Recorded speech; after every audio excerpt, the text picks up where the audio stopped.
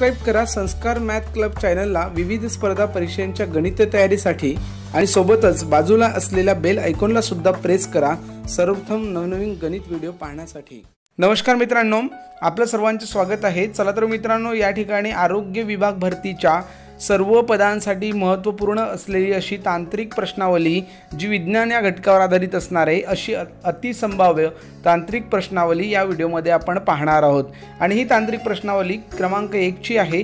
यानंतर जी तांत्रिक प्रश्नावली आपल्याला पाहायची असेल तर आपण चॅनल सबस्क्राइब करून घ्यावी किंवा डिस्क्रिप्शनमध्ये दिलेल्या लिंकच्या आधारे आपण त्या तांत्रिक प्रश्नावल्या पाहू शकता मित्रांनो। आणि या प्रश्नावलीमध्ये विचारलेल्या प्रश्नांची उत्तरे आपण सोडवून घ्यावी, त्याची उत्तरे आपण कमेंट्स करावी। या ठिकाणी एकूण 15 प्रश्नांची प्रश्नावली विचारण्यात आलेली आहे। आपण आपले उत्तरे तपासून आम्हाला कमेंट करावं। चला तर मित्रांनो, या प्रश्नावलीला सुरुवात करूया।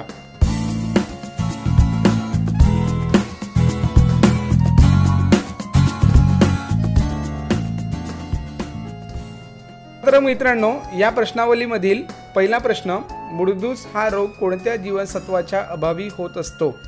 1 जीवनसत्व ए, 2 जीवनसत्व बी, 3 जीवनसत्व सी, 4 जीवनसत्व डी। मुडदूस हा रोग जीवनसत्व डी, पर्याय क्रमांक 4 हे उत्तर याचं असणार आहे। जीवनसत्व डी च्या अभावी हा मुडदूस रोग होत असतो। यानंतर आपण प्रश्न दुसरा बघूया। कोवड्या गव्हात कोणते जीवनसत्व आढळते? 1 जीवनसत्व ए, 2 जीवनसत्व बी, 3 जीवनसत्व ई की 4 जीवनसत्व डी। आणि याचं बरोबर उत्तर आहे जीवनसत्व ई हे कोवड्या गव्हात आढळणारे जीवनसत्व आहे मित्रांनो। यानंतर आपण प्रश्न क्रमांक 3 बघूया। मानवी पेशींमध्ये गुणसूत्रांची संख्या किती असते? 1 46, 2 48, 3 36, 4 23। मानवी पेशींमध्ये एकूण गुणसूत्रांची संख्या असते पर्याय क्रमांक 1 46। एवढ्या गुणसूत्रांची संख्या मानवी पेशींमध्ये आढळते। प्रश्न चौथा, रोग्याला बिछाण्यात आंघोळ घालताना पाण्याचे तापमान किती डिग्री असावे? 1 101 डिग्री, 2 102 डिग्री, 3 104 डिग्री, 4 100 डिग्री। अशा पद्धतीने पर्याय क्रमांक 3 104 डिग्री रोग्याला बिछाण्यावर आंघोळ करताना असावं। प्रश्न पाचवा, सोडियम क्लोराईड हे औषध कोणत्या वस्तूच्या निर्जंतुकीसाठी वापरतात?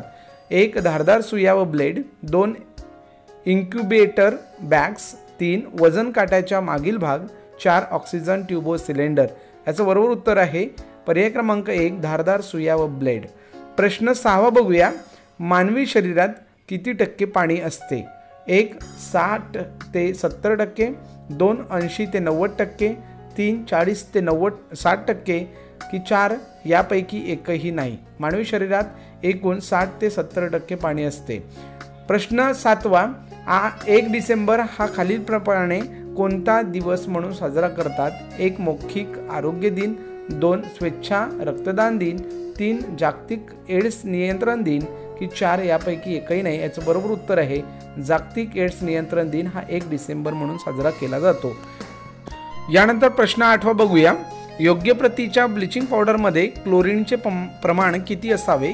1 33.3%, 2 40 ते 60%, 3 80 ते 90%, चौथा पर्याय यापैकी नाही? याचं उत्तर आहे पर्याय क्रमांक 2 40 ते 60% एवढे ब्लिचिंगचे प्रमाण असावं।